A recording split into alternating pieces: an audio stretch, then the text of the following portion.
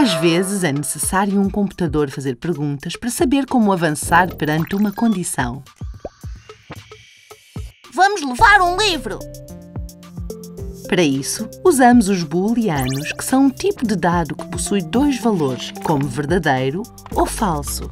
Podemos gerar dados booleanos como verdadeiro ou falso através de operadores lógicos. Para isso, usamos os termos e, ou, não. Quero um livro com aventuras e mistérios! Podes usar o operador e quando queres que algo satisfaça duas condições. Agora quero um livro de desporto, ou então sobre animais. O operador ou serve para escolheres entre duas ou mais opções. Queres levar mais algum? Sim! Quero um livro que não tenha ilustrações para treinar a leitura. Podes também usar o operador não para filtrares aquilo que não te interessa.